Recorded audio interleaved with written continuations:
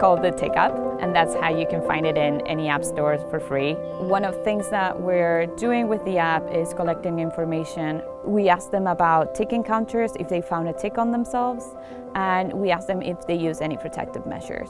The app is easy, it's on your phone, it's so easy to use. It reinforces the precautions and the things that you should be thinking about. Tick-borne diseases also have been increasing in more urbanized areas.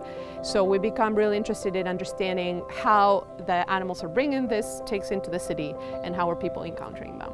Someone finds a tick on themselves, they can report it to us and they can take a picture of it and we can identify for them. And there's also a lot of information on how to remove the tick and then how to prevent them in the first place. It's going to help Columbia University, it's going to help you, and it's going to train you on steps that you could take. Which of these can you identify as a tick? So I would say there's 3 of them that are ticks. Okay. We chose this location for our research because it provides an opportunity to really study how animals are bringing in the ticks into the city. We're studying deer, how they move through the city and deposit ticks.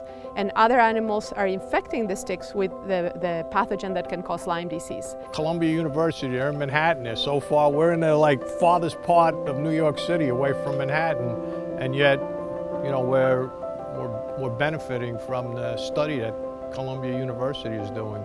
Tick-borne diseases have been increasing. There are currently estimated 300,000 cases of Lyme disease a year in the US. We tend to think that the city is a protected place, unfortunately because of the lack of nature, but that's changing. We welcome nature in the city, and places like Staten Island, for example, has beautiful forests, but that can also bring in the hosts, the animals and the ticks that can bring these diseases.